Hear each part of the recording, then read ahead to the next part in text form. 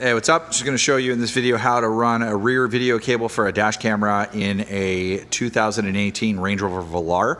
The Range Rover Velar is very similar to other Range Rovers such as the Evoque and the Range Rover Sport and the actual Range Rover, as well as the Jaguar F-Pace and a few other vehicles that are now using plastic hatches. Plastic hatches are a challenge to run a dash camera cable because they're all one-piece sealed. So on other Velars that we've done, we've mounted the camera to the roof liner here hanging down, but the problem is this piece of black plastic also hangs down and the camera catches it. So this one I wanted to take on the challenge and try and run the cable into the hatch.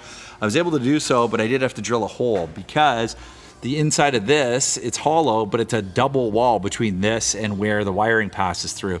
So fishing a zip tie through, I figured out that you could get from here to there and then from here to here by utilizing a few things. You do have to drill a hole, so this panel comes off. 2 holes have to be drilled, one down lower and one up higher close to this.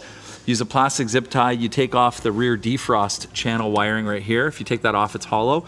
You can pass the cabling down, but you do have to make sure that the owner of the vehicle is cool with you drilling a hole. Also, this is not plastic, it's fiberglass. So when you drill it, it's a fucking mess. Excuse the language. So you need to make sure you have a vacuum as well as the ability to clean up, because basically the fiberglass dust gets everywhere.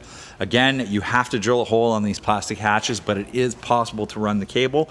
Once the cable comes out here, you simply pinch it along this channel here, and then voila, there you go, there's the rear cable. So that's our how-to video on how to run a dash camera cable in a Range Rover Velar. I have this all reassembled, so I can't show you the hole. We did seal it up with some silicone, the 2 holes that are drilled, and made it look overall factory.